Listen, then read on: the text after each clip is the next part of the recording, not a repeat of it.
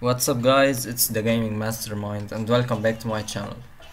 Today I'm going to be showing you how to join an empty public session after the Gunrunning update. So let's get started. Our first method requires you to download Leg Switch app on your mobile. This method still works after the last update and it works on all consoles.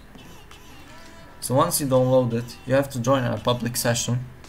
Then open Leg Switch on your Android device, turn it on, open your GTA 5 map and wait until you see everybody have frozen. Then wait for 5 seconds and turn your Leg Switch off.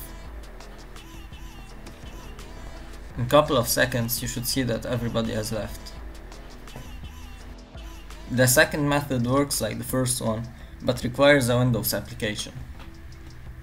All you have to do is download Xlag on your Windows. I'll leave a link in the description for the application.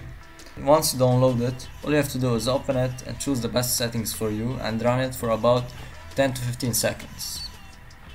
Then turn it off and you should see everybody has left.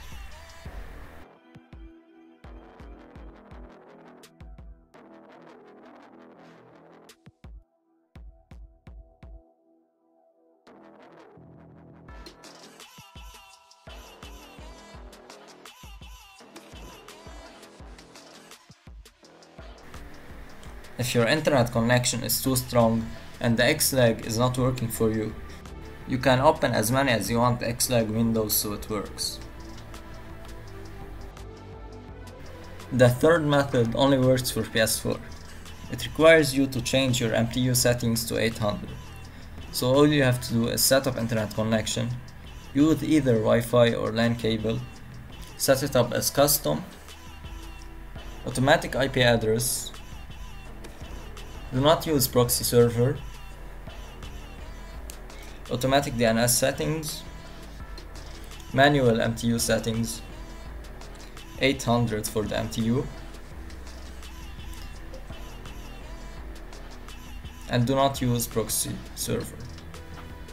And now every session you'll join will be a solo public session. But if you wanna play another online game or play with your friends, you have to revert this step by setting up your internet connection as easy. The final method is to unplug your LAN cable from your router for 5 to 10 seconds, then plug it in back. Well, this is it for today's video. If you have any questions, leave them in the comment section down below. Don't forget to leave a like and subscribe for more. I'm out. Peace.